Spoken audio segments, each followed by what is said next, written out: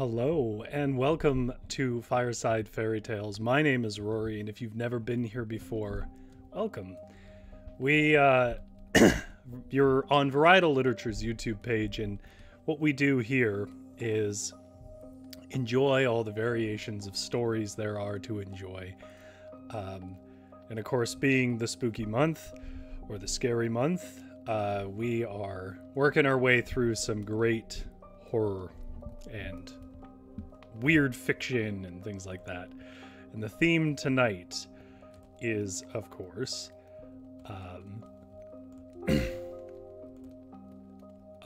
forgotten horror stories from women. So what we're going to read is actually some of our newest stories that we've ever read on the channel here. They are going to be... They're not super long, but they're longer than average. So what that means is I'm not going to waste much time. We're going to kind of get right to it. But we're going to read two stories tonight. If you are new here and you've never been here before and you are not watching this live, down in the description below, there will be timestamps for the beginnings of each of the two stories we're reading. The first story we're reading is the one on the screen right now, The Tower by Marghanita Laski.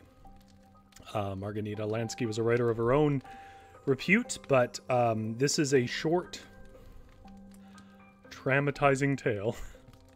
And then we're going to read after this one the title, or the icon one, which is 3 Miles Up, which is by another writer.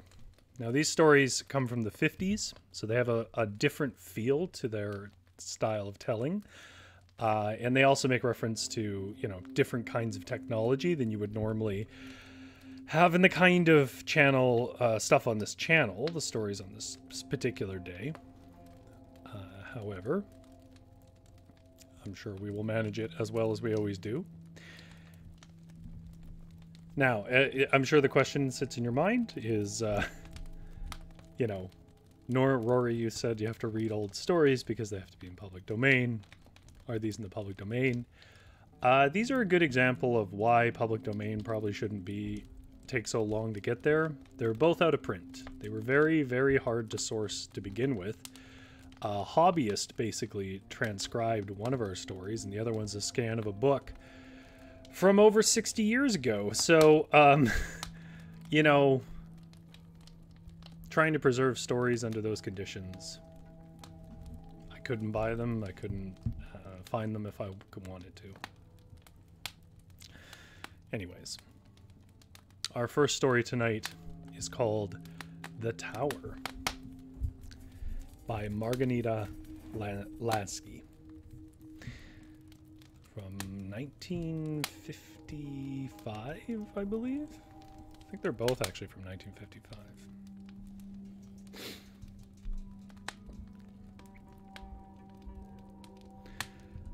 The road begins to rise in a series of gentle curves, passing through pleasing groves of olives and vines. 5 kilometers. On the left is the fork for Florence, Italy. To the right may be seen the Tower of Sacrifice. 470 steps. Built in 1535 by Niccolo di Ferramamo. Superstitious fear left the tower intact when in 1549 the surrounding village was completely destroyed. Triumphantly, Caroline lifted her finger from the fine italic type. There was nothing to mar the success of this afternoon. Not only had she taken the car out alone for the first time, driving unerringly on the right-hand side of the road, but what she had achieved was not a simple drive, but a cultural excursion. She had taken the Italian guidebook Neville was always urging on. Her, and hesitatingly, haltingly, she had managed to piece out enough of the language to choose a route that took in 4 well-thought-out frescoes, 2 universally admired campanellis, in one wooden crucifix in a village church quite a long way from the main road. It was not, after all, such a bad thing that the British Council meeting had kept Neville in Florence. True, he was certain to know about all the campanellis and frescoes, but there was just a chance that he hadn't discovered the crucifix, and how gratifying if she could at last have something of her own to contribute to his constantly accumulating hoard of culture. But could she still add more? Was there at least another hour of daylight? And it wouldn't take more than 35 minutes to get back to the flat in Florence. Perhaps there would be time to add this tower to her dutiful collection. What was it called? She bent to the guidebook again, carefully tracing the text with her finger to be sure she was translating it correctly, word by word. By this time, her moving finger stopped abruptly at the name of Niccolo di Ferramano. There had risen in her mind a picture. No, not a picture, a portrait of a thin, white face with deep-set black eyes that stared intently into hers. Why a portrait? She asked, and then she remembered. It had been about 3 months ago, just after they were married, when Neville had brought her to Florence.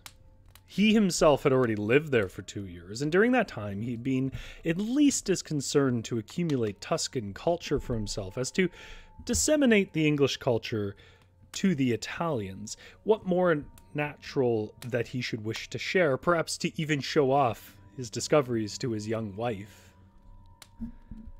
Caroline had come out to Italy with the idea that when she had worked through 1 or 2 galleries and made a few trips, say to Assisi and Siena, she would have done her duty as a British consul wife and could then settle down to examining the Florentine shops, which everyone told her were too marvelous for words. But Neville had been contemptuous of her program.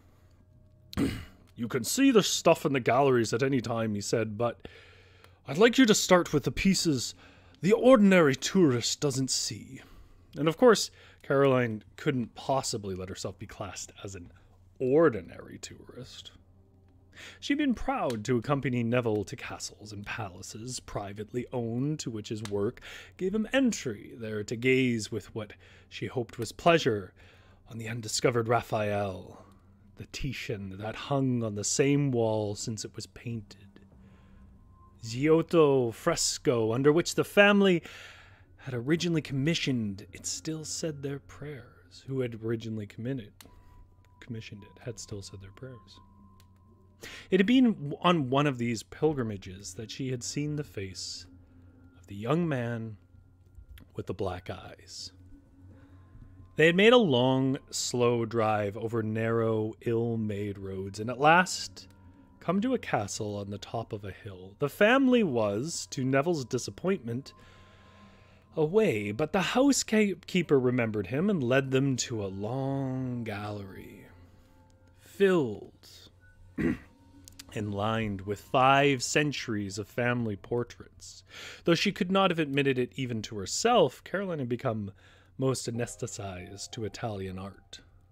Dutifully, she had followed Never along the gallery, listening politely while in his light, well-bred voice she had told her intimate anecdotes of history, and involuntarily she had let her eyes wander around the room, glancing anywhere but at the particular portrait of Neville's immediate dissertation. It was thus that her eyes were caught by a face on the other side of the room, and forgetting what was due to politeness, she called her husband's arm and demanded, "Neville, who's that girl over there?" But he was pleased with her. He said, "I'm glad you picked that one. It's generally thought to be the best in the collection. A Bronzino, of course." And they went over to look at it. The picture was painted in rich, pale colors. A green curtain, a blue dress, a young face with calm brown eyes, and the plaits of honey gold hair. Caroline read out the name under the picture. Giovanna di Ferramano. 1531, 1549. That year was the year the village was destroyed. She remembered now sitting back in the car by the roadside in the present day. But at the time she had exclaimed, "Oh, Neville, she was only 18 when she died." "They married young in those days," Neville commented, and Caroline said in surprise, "Oh, was she married?" It had been the radiantly virginal character of her face that had caught her in attention.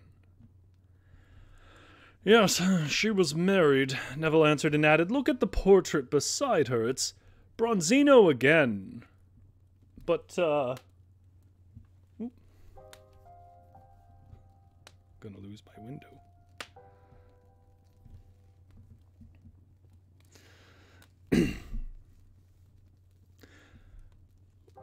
It's Bronzino again when you think of it." And this was when Caroline had seen the pale young man.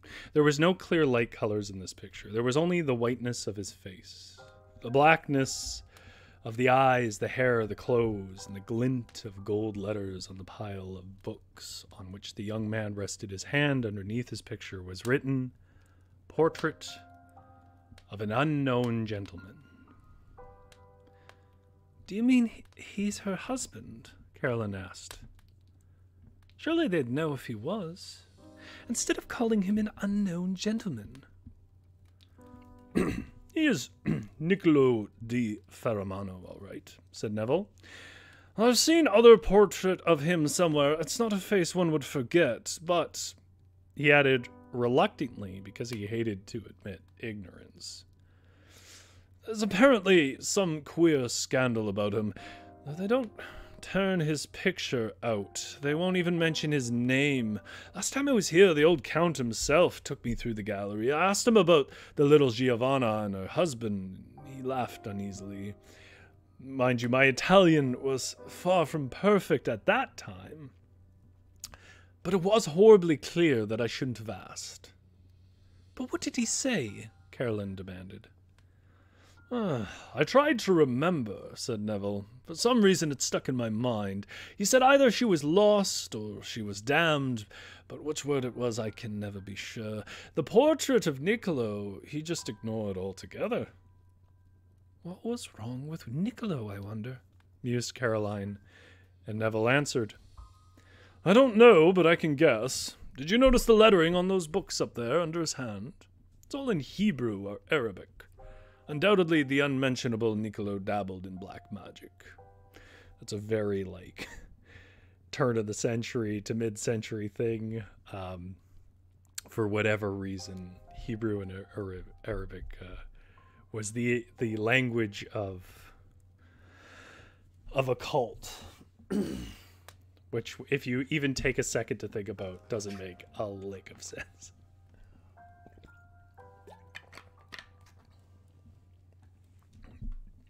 But you see a lot of that in Lovecraft, too. Caroline shivered.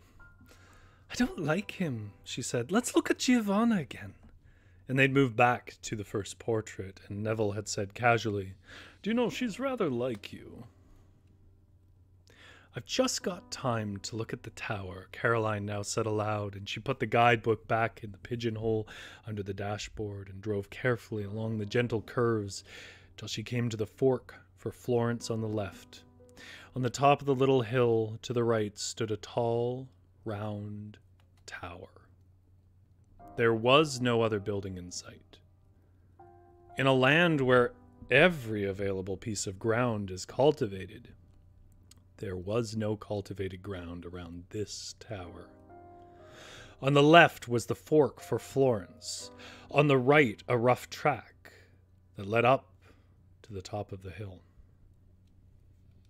Caroline knew that she wanted to take the fork to the left, Florence, and home, and Neville, and said a sudden urgent voice inside of her, "For safety."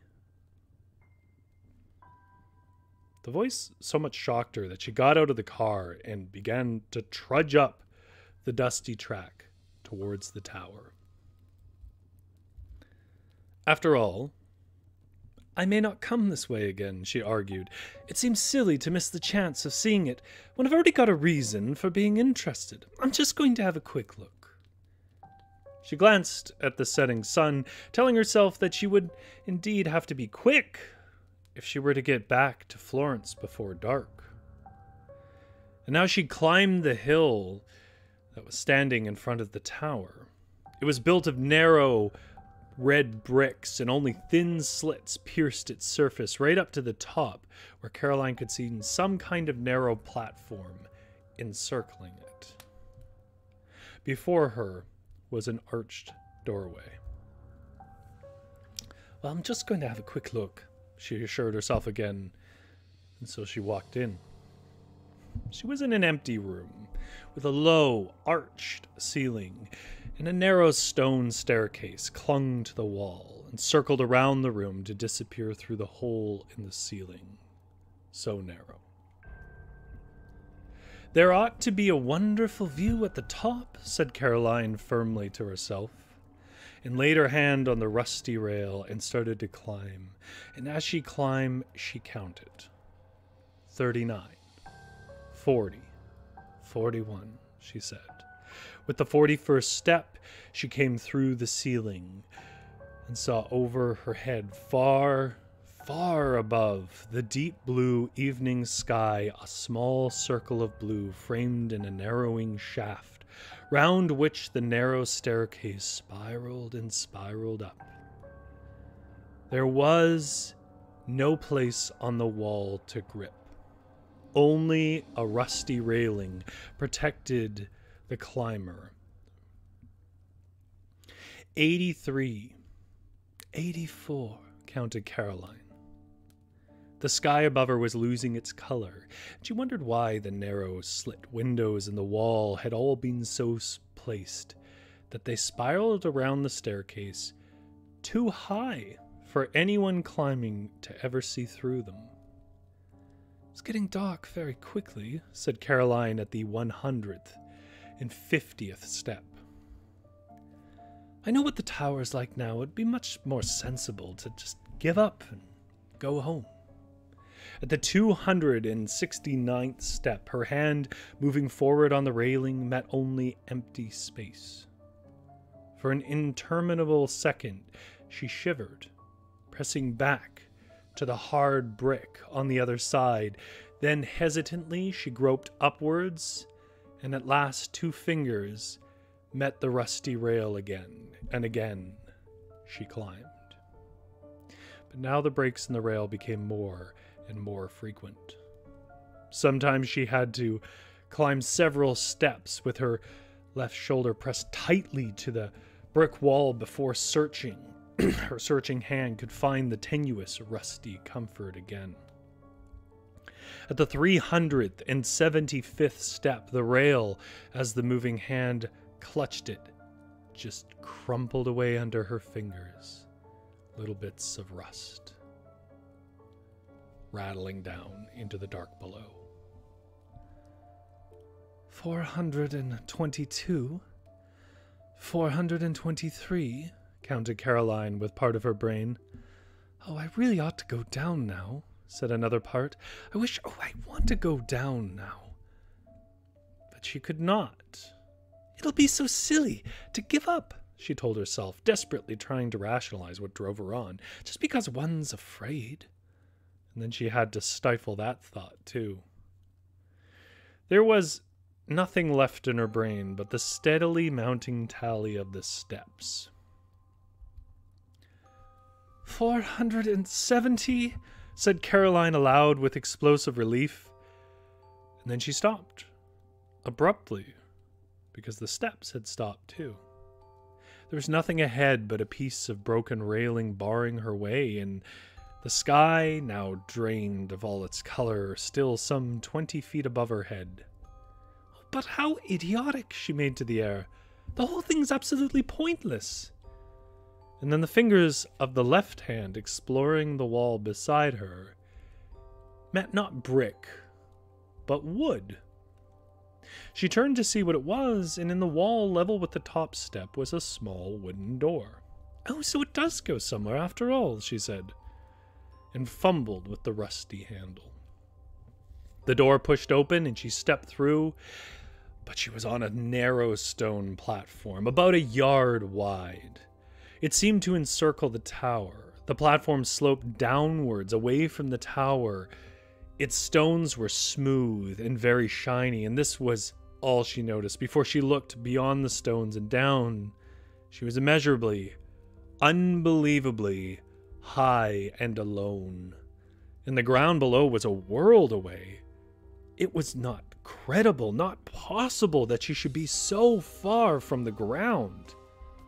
All her being was suddenly absorbed in the single impulse to hurl herself from the sloping platform.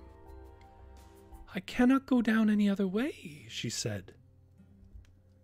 And then she heard what she said and stepped back, frenziedly clutching the soft rotten wood of the doorway with hands sodden with sweat. "There is no other way," said the voice in her brain. "There is no other way." "This is vertigo," said Caroline. "I've only just got to close my eyes and keep still for a minute and it'll pass off. It's bound to pass off. I've never had it before, but I know what it is and it's vertigo." She closed her eyes and kept very still, felt the cold sweat running down her body. "I should be all right now," she said at last, and carefully she stepped back through the doorway onto the 470th step. She pulled the door shut before her. She looked up to the sky swiftly, darkening with the night. Then for the first time, she looked down to the shaft at the tower, down to the narrow and protected staircase spiraling round and round and round and round and disappearing into the dark, for she could not see beyond it. She screamed, "I can't go down!" She stood still on the top step, staring downwards, and slowly the last light faded from the tower. She could not move. It was not possible that she should dare to go down, step by step, the unprotected stairs into the dark below. It would be much easier to fall, said the voice in her head. To take one step to the left and fall, and would all be over. You cannot climb down. She began to cry, shuddering with the pain of her sobs. It could not be true that she had brought herself up to this peril, that there could be no safety for her, that she could climb down the menacing stairs. The reality must be that she was safe at home with Neville, but this was the reality, and here were the stairs. At last, she wiped her tears and stopped crying and said, "Now I shall go down." 1, she counted. In her right hand, tearing at the brick wall, she moved the first one, then the other foot down to the second step. 2, she counted. And then she thought of the depth below and stood still with stupefied terror. The stone beneath her feet and the brick against her hands were two frail protections for her exposed body. They could not save her from the voice that repeated that it would be easier to fall. Abruptly, she sat down on the step. 2, she counted again, and spreading both her hands tightly against the step on either side of her, she swung her body off the second step down onto the third. 3, she counted, then 4, then 5, pressing close into the wall from the empty drop on the other side. At the 21st step, she said, "I think I can do it now." She slid her right hand upon the rough wall and slowly stood upright, and then with her other hand she reached for the railing. It was now too dark to see, but it was not there. For timeless time, she stood there knowing nothing but fear. 21, she said. 21, over and over again. But she could not get onto that 22nd stair. Something brushed her face, and she knew it was a bat, not a hand that touched her, but still it was horror beyond conceivable horror, and it was this horror without any sense of moving from dread to safety that at last impelled her down the stairs. 23, 24, 25, she counted, and around her the air was full of whispering, stretched, skin-stretched wings. If one of them should touch her again, she must fall. 26, 27, 28. The skin of her right hand was torn and hot with blood, for she would never lift it from the wall, only pressed it slowly down and forced her rigid legs to move from the knowledge of each step to the peril of the next. So Caroline came down the dark tower. She could not think. She could know nothing but fear. Only her brain remorselessly recorded the tally. 501, it counted. 502, and 3, and 4. And that is the tower.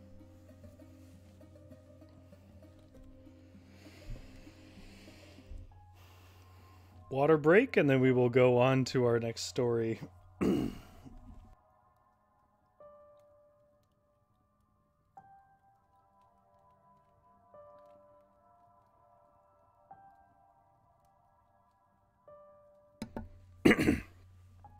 GS says, I wonder if the tower actually exists.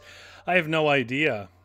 I think it just sunk in. GS says 500 with an exclamation mark. Yes, for those who maybe didn't pick up on it, I did try to emphasize it. Let's go back to the beginning of the story. It says in the beginning, the Tower of Sacrifice has 470 steps. What it implies that she's 500 steps down is up to you to determine, I imagine.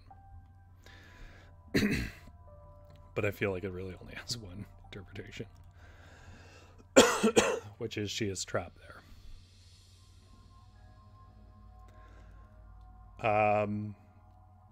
Okay. Well, like I said, we got a lot of story to get through, so I won't spend too much time on that. And we will go straight into 3 Miles Up.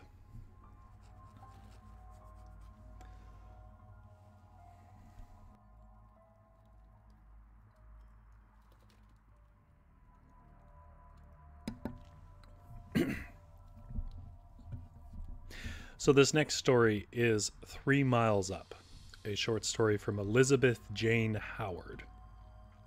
It's also from the mid-50s. As a note, it comes from a kind of school of creepy story and stuff, where it's a bit of a slow burn. So I did actually originally think I should probably read this outside of Halloween and try to sell it as like a modern folktale, because it kind of plays a little bit that way at first. Knowing that it's coming in a horror stream does pull some of the wind out of its sails. However, it is an accomplishment in atmosphere and mood. And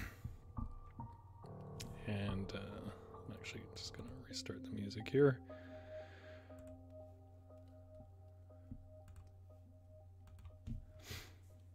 This is 3 Miles Up by Elizabeth Jane Howard. And give it a bit. The first half is slow, but it pays off. There was absolutely nothing like it.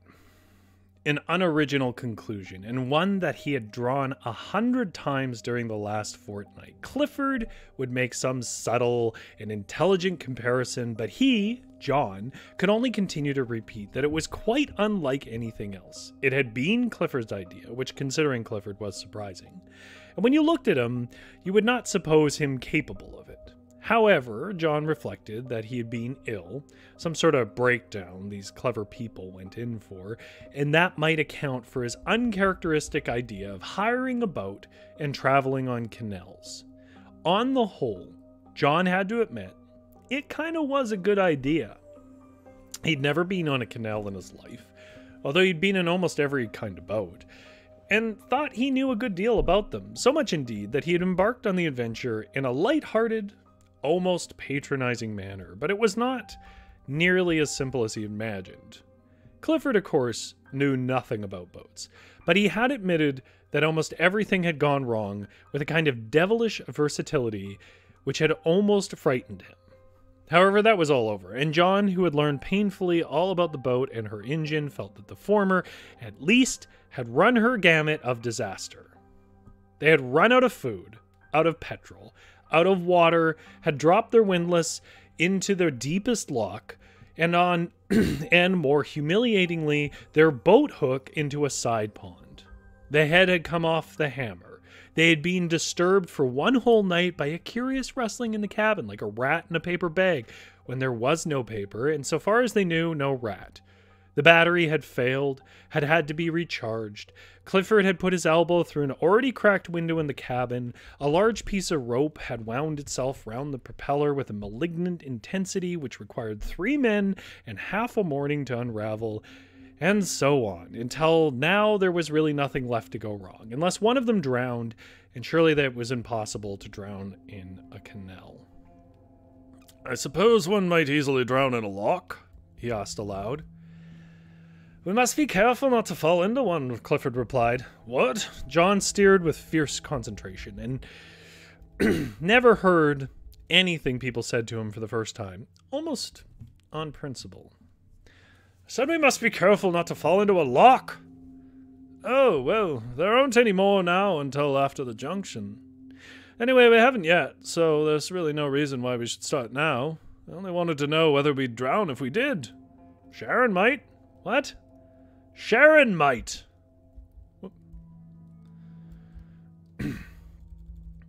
"Better warn her then. She seems agile enough." His concentrated frown returned. He settled down again to the wheel. John didn't mind where they went or what happened, so long as he handled the boat. And all things considered, he handled her remarkably well. Clifford planned and John steered, and until 2 days ago they had quarreled and argued over a smoking. An unusually temperamental Primus. Primus is like a camp stove, if you guys don't know. Which reminded Clifford of Sharon. Her advent and the weather were really 2 unadulterated strokes of good fortune. There had been no rain, and Sharon had, as it were, dropped from the blue onto the boat, where she speedily restored domestic order, stimulated evening conversation, and touched the whole venture with her attractive being. The requisite number of miles each day were achieved. The boat behaved herself, and admirable meals were steadily and regularly prepared. She had, in fact, identified herself with the journey, without making the slightest effort to control it.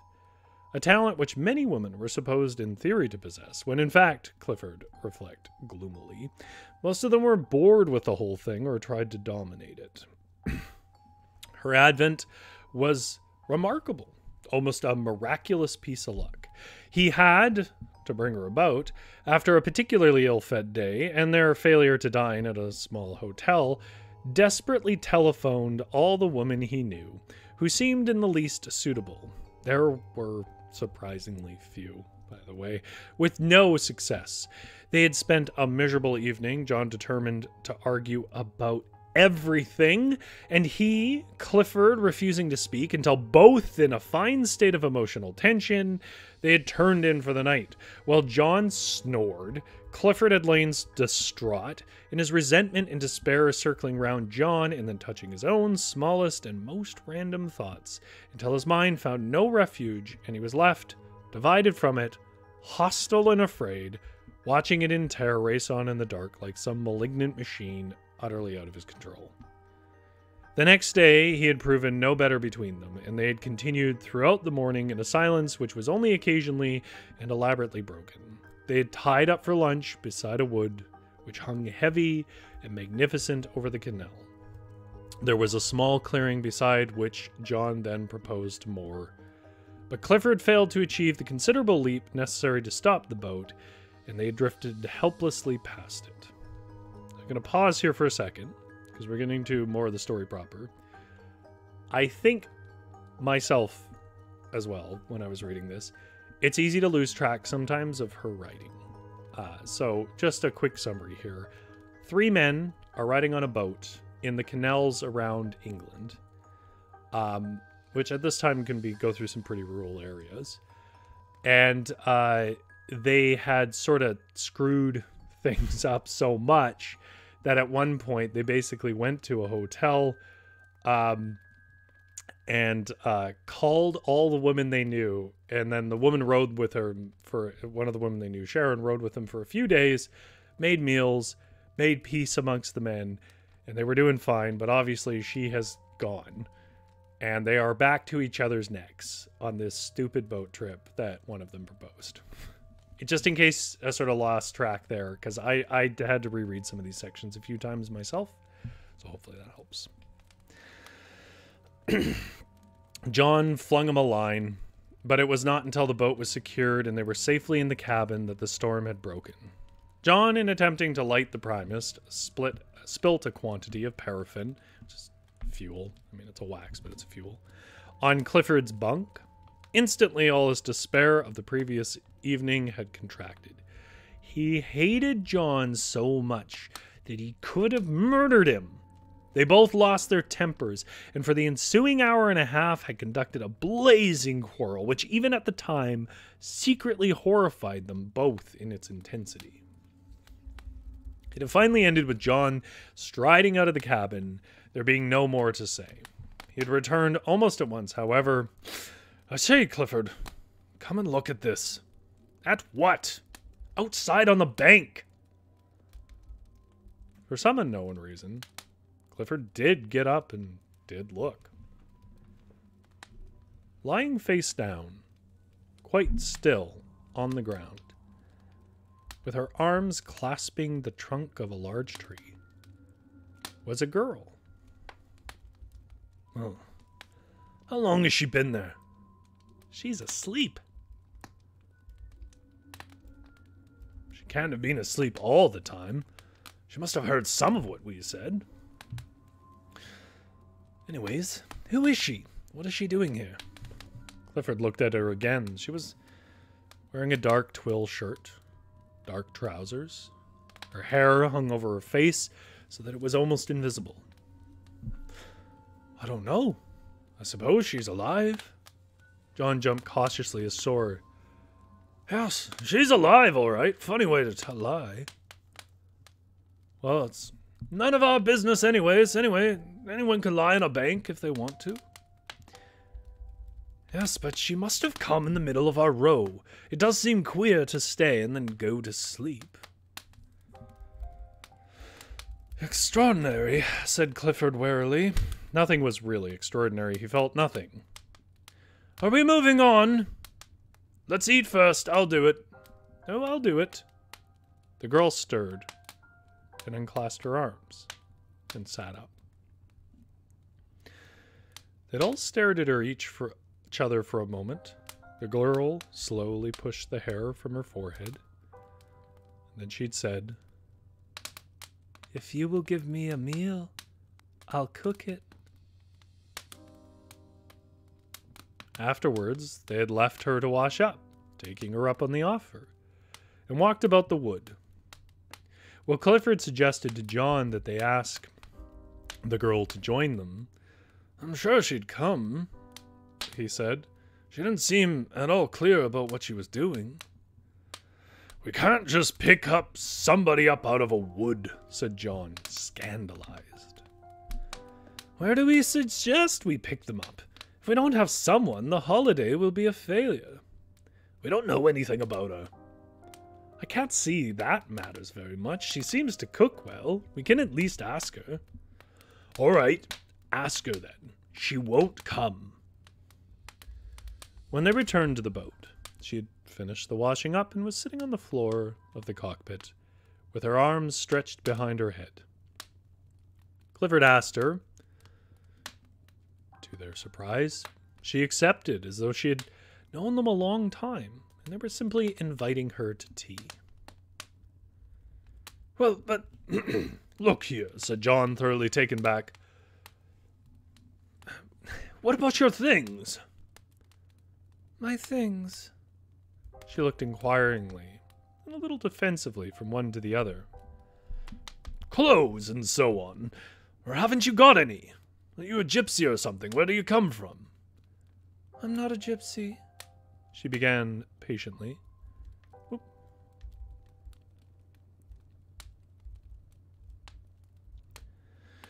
Clifford, thoroughly embarrassed and ashamed, interrupted her. Really, it's none of our business who you are. And there is absolutely no need for us to ask you anything. I'm very glad you will come with us, although I feel we should warn you that we are new to this life, and anything might happen. No need to warn me, she said, smiled gratefully at him. After that, they both felt bound to ask her nothing.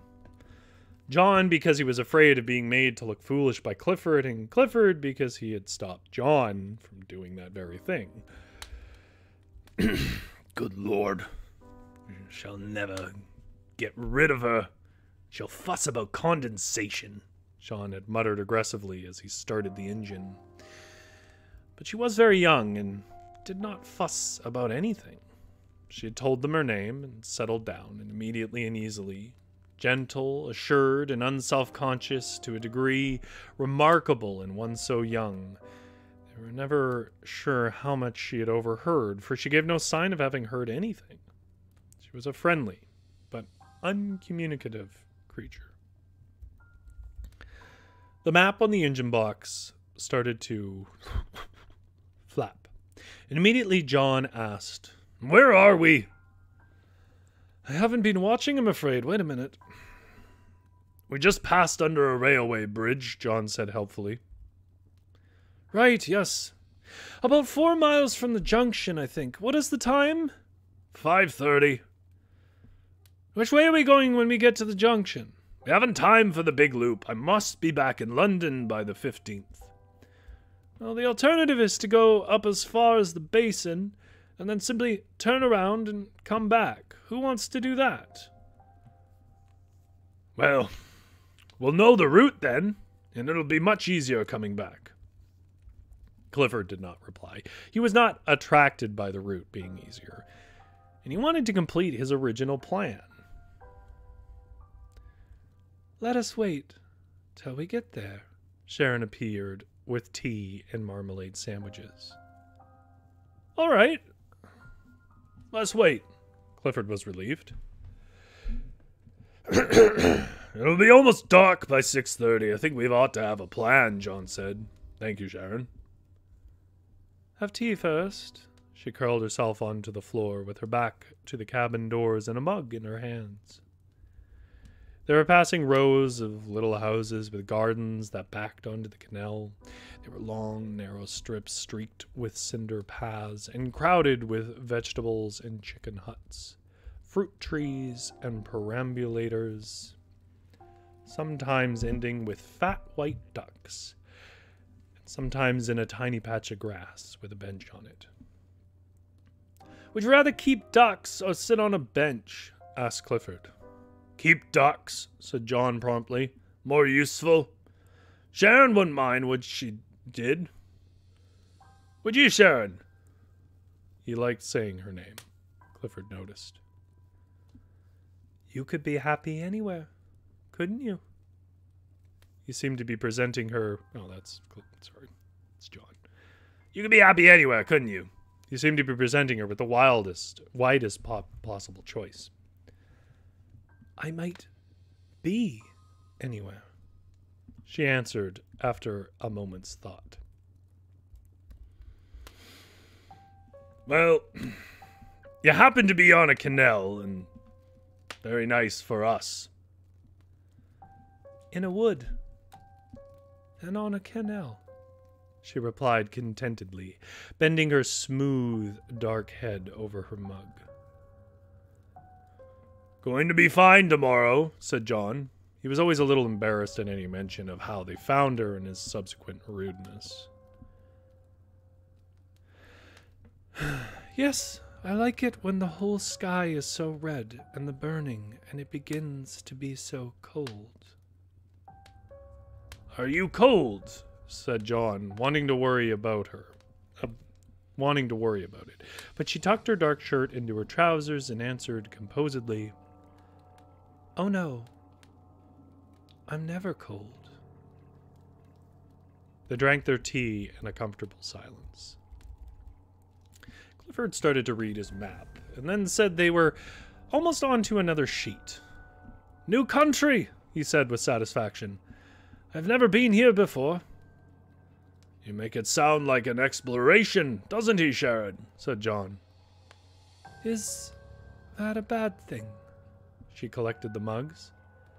I'm going to put these away. You will call me again if I am wanted for anything.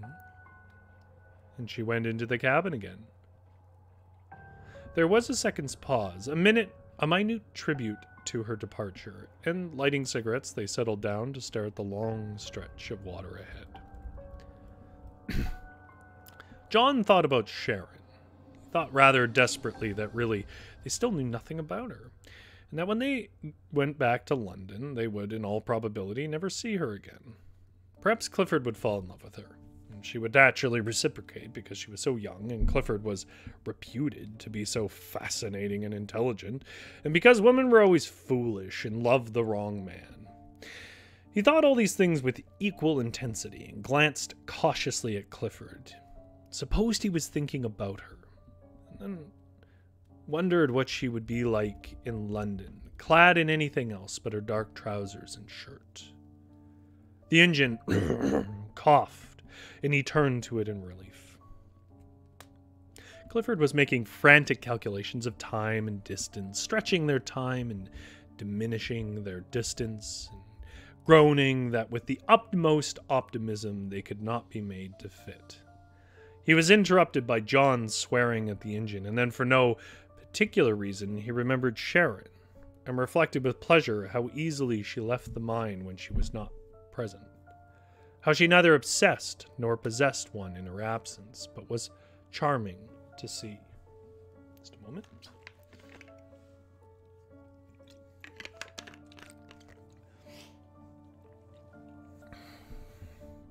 The sun had almost set when they reached the junction, and John slowed down to neutral while they made up their minds. To the left was the straight cut, which involved the longer journey originally planned, and curving away to the right was the short arm, which John abdicated. The canal was fringed with rushes, and there was one small cottage with no light in it. Clifford went into the cabin to tell Sharon where they were, and then, as they drifted slowly in the middle of the junction, John suddenly shouted,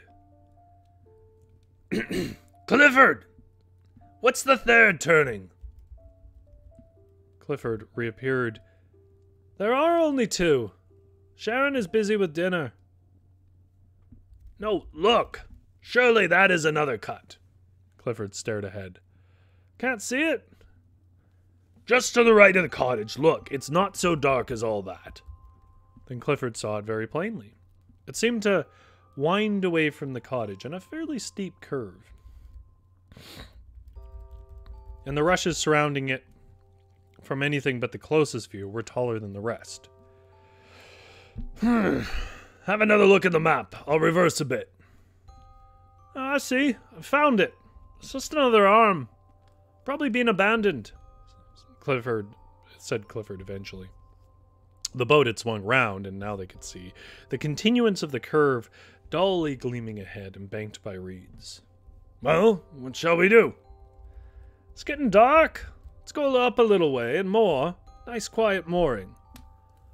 With some nice quiet mud banks, said John grimly. Nobody uses that.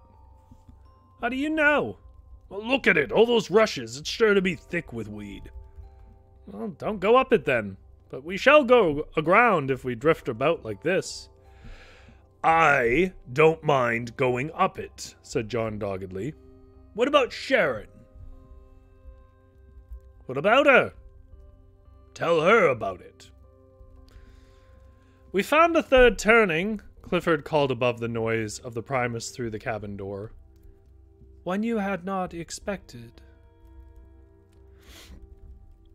Yes, it looks very wild. We were thinking of going up it. Didn't you say you wanted to explore? She smiled at him. You are quite right, ready to try it. I warn you, we shall probably run hard aground. Look out for bumps with the Primus. I am quite ready, and I am quite sure we shan't run aground, she answered with charming confidence in their skill. They moved slowly forward in the dusk. Why they did not run aground, Clifford could not imagine. John really was damned good at it. The canal wound, and the reeds grew not only thick on each bank, but in clumps across the canal. The light drained out of the sky into the water and slowly drowned there. The trees and the banks became heavy and black. Clifford began to clear things away from the heavy dew which had begun to rise. After 2 journeys, he remained in the cabin while John crawled on alone. Once on a bend, John thought he saw a range of hills ahead with lights on them. But when he was around the curve and had time to look again, he could see no hills, only a dark, indeterminate waste of country stretched ahead. He was beginning to consider the necessity of mooring. And when they came to a bridge, and shortly after he saw a dark mass which he took to be houses. When the boat had crawled for another 50 yards or so, he stopped the engine, drifted in absolute silence to the bank. The houses, there was about a half a dozen of them, were much nearer than he had first imagined, but there were no lights to be seen. Distance is always deceptive in the dark, he thought, and jumped ashore with a bowline. When a few minutes later he took a sounding with the boat hook, the water proved unexpectedly deep, and he concluded that they had incredible good fortune, moored at the village wharf. He made everything fast, and joined the others in the cabin with mixed feelings of pride and resentment that he had achieved so much under such difficult conditions, and that they, by they he meant Clifford, should have contributed so little towards the achievement. He found Clifford reading Bradshaw's Guide to Canals and Navigable Rivers. In one corner, Anne Sharon, with her hair pushed back behind her ears, bending over the Primus with a knife. Her ears are pale, exactly the color of her face, he thought. Wanted to touch them, and then felt horribly ashamed and hated Clifford. Let's have a look at Bradshaw, he said, as though he had not noticed Clifford reading it. But Clifford handed him the book in the most friendly manner, remarking that he couldn't see where they were. In fact, you've surpassed yourself with your brilliant navigation. We seem to be miles from anywhere. What about your famous ordnance? It's not on the sheet I have. The new one I thought we should only cover the loops. I'm going to restart that sentence. The new one I thought we should use only covers the loop we planned. There's precisely 3/4 of a mile of this canal shown on the present sheet, and when we run off the map, I suppose there must have been trade here, but I cannot imagine what or where. I expect things change, said Sharon. Here is the meal. How can you see to cook? asked John, eyeing his plate ravenously. There is a candle. Yes, but we've selfishly appropriated that. Should I need more light? She asked, and looked troubled. There's no should about it. I just don't know how you do it, that's all. Chips exactly the right color. By the way, chips, fries, this is English. And you never drop anything. It's marvelous. She smiled a little uncertainly at him and lit another candle. Luck, probably, she said, and set it on the table. They ate their meal, and John told them about the mooring. Some sort of village. I think we're moored at the wharf. I couldn't find any rings without the torch, so I've used the anchor. This small shaft was intended for Clifford, who would drop the small shaft was intended for Clifford, who had dropped the spare torch battery in the washing up bowl and forgotten to buy another. But it was only a small shaft. And immediately afterwards, John felt much better for having the shaft here, meaning like Barb. He's like poking at him, making fun of him. His aggression slowly left him, and he felt nothing but a peaceful and well-fed affection for the other two. Extraordinary cut-off this is, he remarked over coffee. It is very pleasant in here, warm and extremely full of us. Yes, I know. A quiet village, though, you must admit. I shall believe in your village when I see it. Then you would believe it? No, he wouldn't, Sharon. Not if he didn't want to. Not, and couldn't find it on the map. That map. The conversation turned again to their remoteness and to how cut off one liked to be, and at what point it ceased to be desirable, to boats and telephones, and finally canals, which Clifford maintained to possess the perfect proportions of urbanity and solitude. Hours later, when they turned in for the night, Clifford reviewed the conversation, together with others they had had, and remembered with surprise how little Sharon had actually said. She listened to everything, and occasionally when they appealed to her, made some small, composed remark, which was oddly at variance with their passionate interest.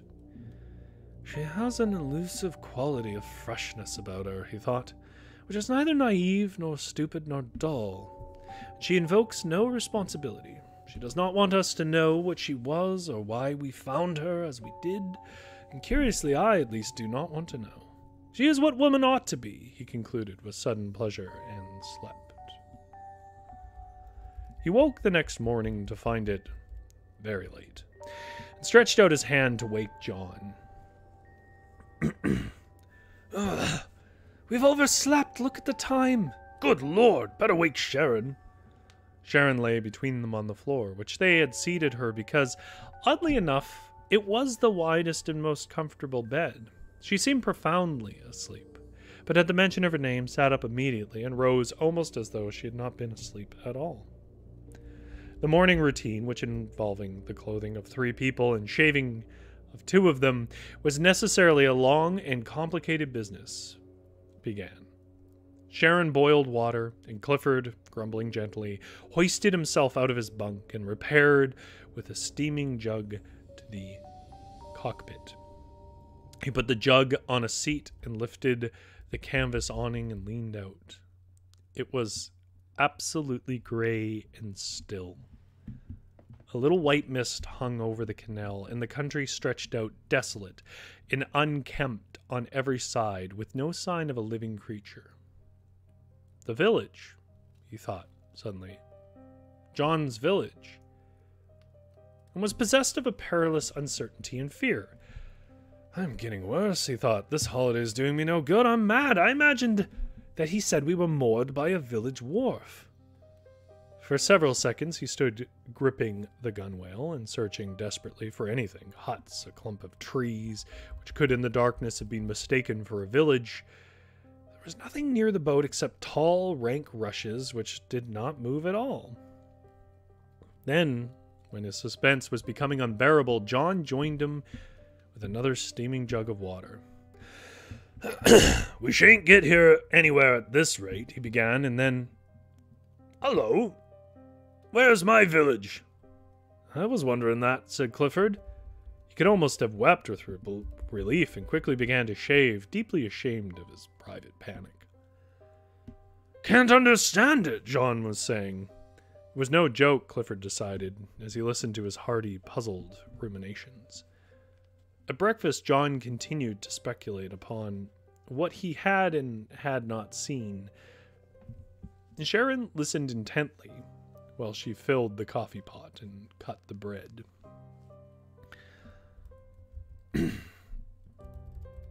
Once or twice she met Clifford's eyes with a glance of discreet amusement.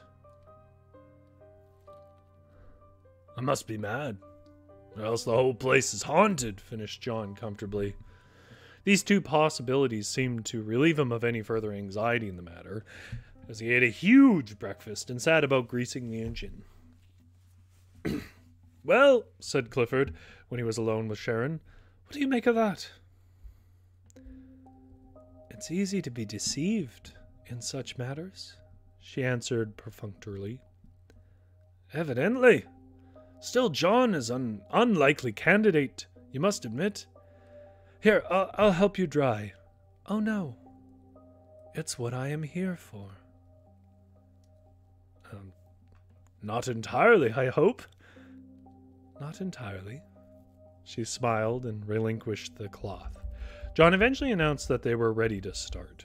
Clifford, who had assumed that they were to recover their journey, was surprised and, frankly, a little alarmed to find John intent upon continuing it. He seemed undeterred by the state of the canal, which, as Clifford immediately pointed out, rendered navigation both arduous and unrewarding. He announced that the harder it was, the more he liked it, adding very firmly that, anyways, we must see what happens. We shan't have time to do anything else. Thought you wanted to explore. I do, but what do you think, Sharon? I think, John, you will have to be a very good navigator to manage that. She indicated the rush and weed-ridden reach before them. Do you think it's possible? Well, of course, it's possible. Probably need some help, though. I'll help you, she said. So on they went. Is the water break here?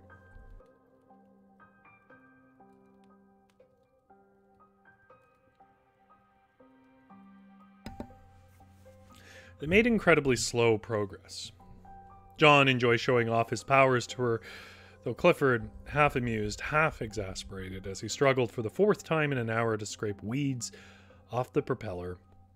Sharon eventually retired to cook lunch. Surprising amount of water here, John said suddenly. Oh? Well, I mean, with all this weed and stuff, you'd expect the canal to have silted up. Sure nobody uses it. The whole thing is extraordinary. Is it too late in the year for birds? Asked Clifford later. No, I don't think so. Why? Haven't heard one, have you? Haven't noticed, I'm afraid. There's someone. Anyway, first sign of life. An old man stood near the bank watching them. He was dressed in corduroy, wore a straw hat. Good morning, shouted John as they drew nearer. He made no reply, but inclined his head slightly. He seemed very old. He was leaning on a scythe, and as they drew almost level with him, he turned away and began slowly cutting rushes. A pile of them lay neatly stacked beside him.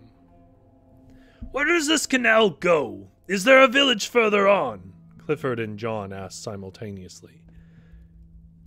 He seemed not to hear, and as they chugged steadily past, Clifford was about to suggest that they stop and ask again, when he called after them, 3 miles up, you'll find the village. 3 miles up, that is, and turned away to his rushes again. Well, now we know something anyways, said John. We don't even know what the village is called.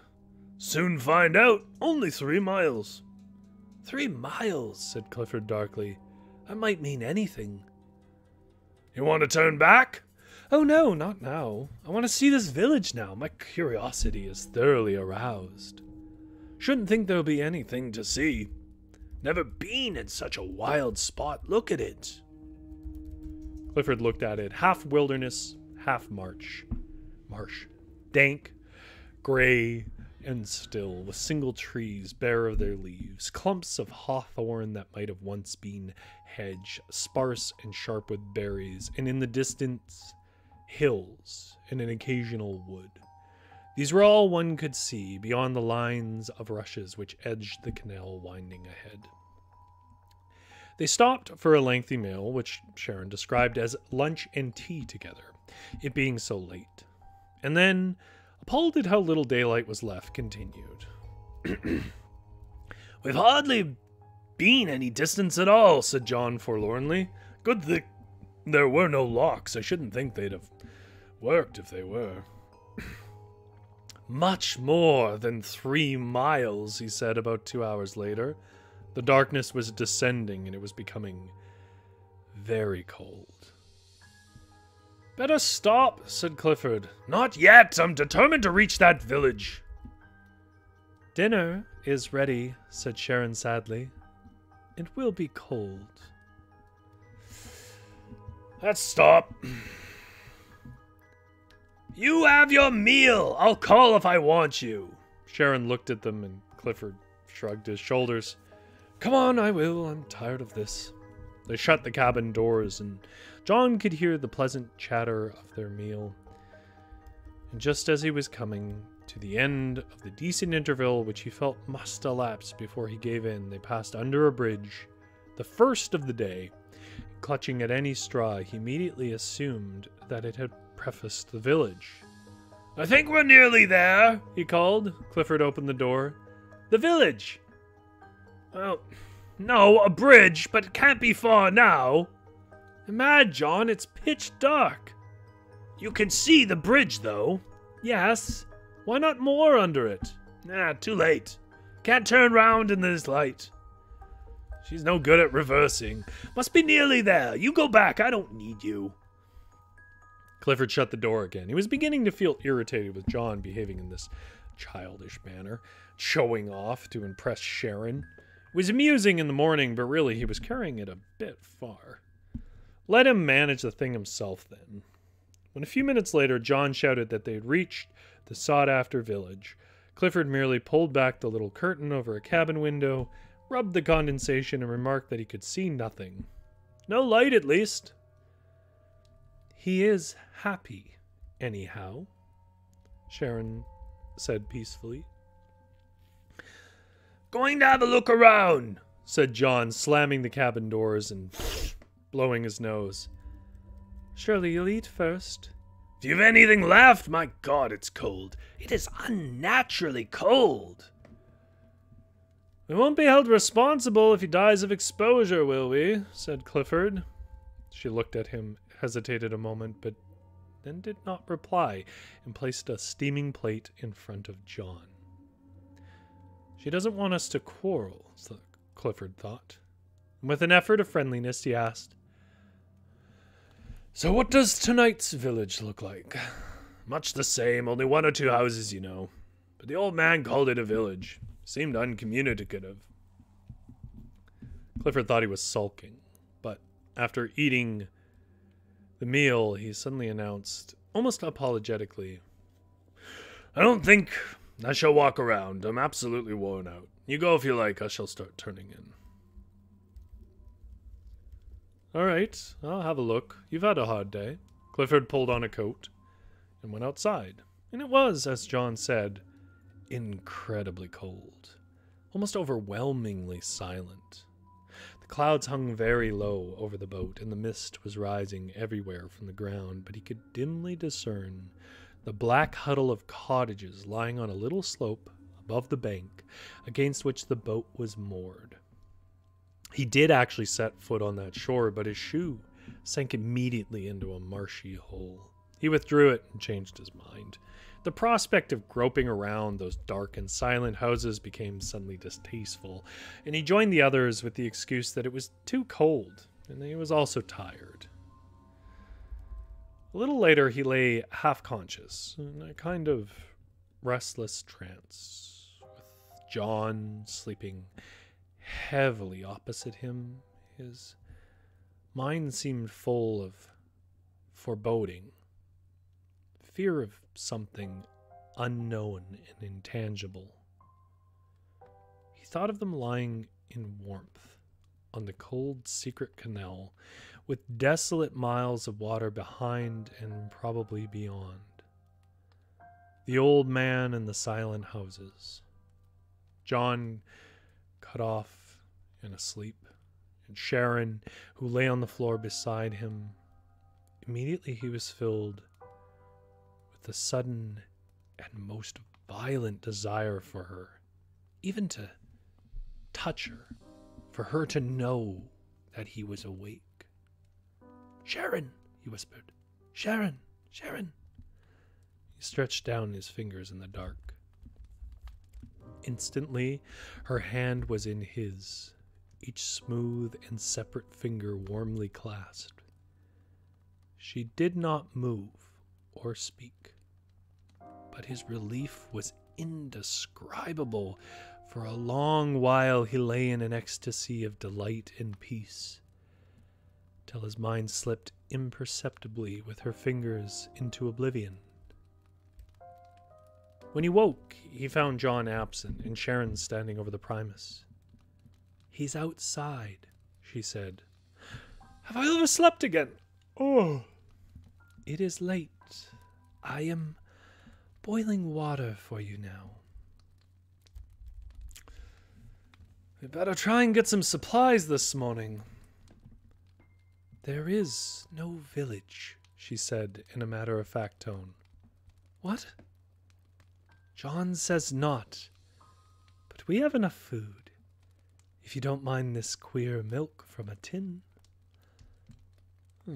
"No, I don't mind," he replied, watching her affectionately. "Doesn't really surprise me," he added after a moment. "The village?" "No village. Yesterday I should have minded awfully. Is that you? Do you think? Perhaps. Doesn't surprise you about the village at all, does it? Do you love me?" She glanced at him quickly, a little shocked, and said quietly, "Don't you know?" Then added, "It doesn't surprise me." John seemed very disturbed. "I don't like it," he kept saying as they shaved. "Can't understand it at all. Don't like it. I could have sworn there were houses last night. You saw them, didn't you?" Yeah. "Well, don't you think it's very odd?" "I do. Everything looks the same as yesterday morning. I don't like it." "It's an adventure, you must admit." "Yes, but I've had enough of it. I suggest we turn back." Sharon suddenly appeared, and seeing her, Clifford knew that he did not want to go back. He remembered her saying, Didn't you say you wanted to explore? She would think him weak-hearted if they turned back all those dreary miles, with nothing to show for it. At breakfast, he exerted himself in persuading John to the same opinion.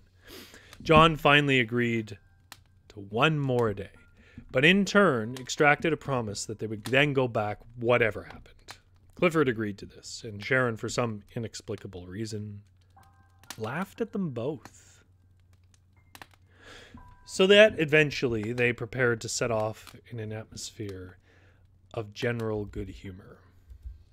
Sharon began to fill the water tank with their 4-gallon can. It seemed too heavy for her, and John dropped the starter and leapt to her assistance.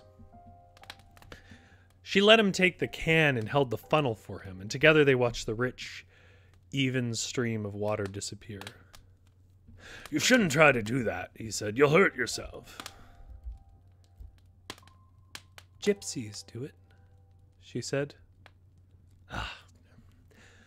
"I'm awfully sorry about that. You know I am."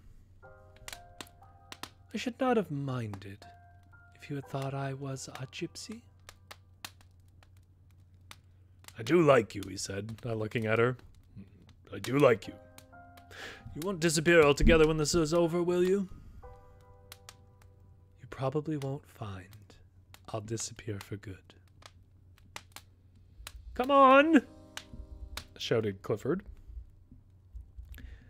It's all right for him to talk to her, John thought, as he struggled to swing the starter. He just doesn't like me doing it. And he wished, as he'd begun often to do, that Clifford was not there. They had spasmodic engine troubles in the morning, which slowed them down, and the consequent halts with the difficulty they experienced of mooring anywhere. The banks seemed nothing but marsh, were depressing and cold. Their good spirits evaporated. By lunchtime, John was plainly irritable and frightened, and Clifford had begun to hate the gray, silent land on either side, with the woods and hills which remained so consistently distant. They both wanted to give up by then, but John felt bound to stick to his promise, and Clifford was secretly sure that Sharon wished to continue. While she was preparing another late lunch, they saw a small boy who stood on what was once had been the towpath watching them. He was bareheaded, wore corduroy, and had no shoes. He held a long reed, the end of which he chewed as he stared at them. "Ask him where we are," said John, and Clifford asked. He took the reed out of his mouth, but did not reply. "Where do you live, then?" asked Clifford as they drew almost level with him. "I told you. 3 miles up," he said. And then he gave a sudden little shriek of fear and dropped the reed and turned to run down the bank the way they had come. Once he looked back, he stumbled and fell and picked himself up, sobbing, and ran even faster. Sharon had appeared with lunch a moment before, and together they listened to his gasping cries grow fainter and fainter until he had run himself out of their sight. "What on earth frightened him?" said Clifford.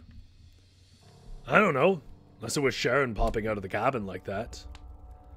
"Nonsense, but he was a very frightened little boy, and I say, do you realize? He was a very foolish little boy," Sharon interrupted. She was angry, Clifford noticed with surprise. Really angry. White and trembling with a curious expression which he did not like. "Well, we might have gotten something out of him," said John sadly. "Too late now," Sharon said.